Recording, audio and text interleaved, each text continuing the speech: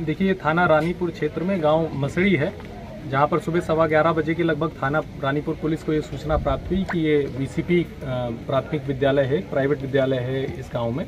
जहां के प्रबंधक ऋषिराज जी हैं, उनके द्वारा ये सूचना दी गई कि जब उनके द्वारा एक विद्यालय खोलकर देखा गया तो एक बच्ची, जो नाबालिग बच्ची है, जो इसी गाँव की रहने वाली है, उसका शव यहाँ पर प्राप्त हुआ है।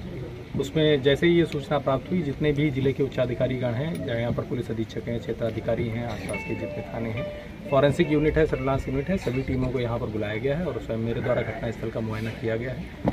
फॉरेंसिक टीम के द्वारा जब देखा गया है तो जो घटनास्थल है उसके आसपास कई वाइटल क्लूज प्राप्त हुए हैं।